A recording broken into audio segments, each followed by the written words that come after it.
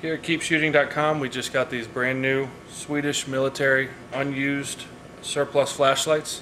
They all come brand new, unused in the box. This flashlight has an on and off switch on the top where you can actually lock it in the on position, lock it in the off position, as well as a neutral position where you can press the button for Morse code. This flashlight also comes with a green shade, a red shade, and also what's called a blackout shade, which is a black screen that has a little slit in it that angles light downward. So if you were wearing this on your belt, it would actually angle light down towards your feet without showing your position. This flashlight takes two C-cell batteries, and it also comes with an extra bulb.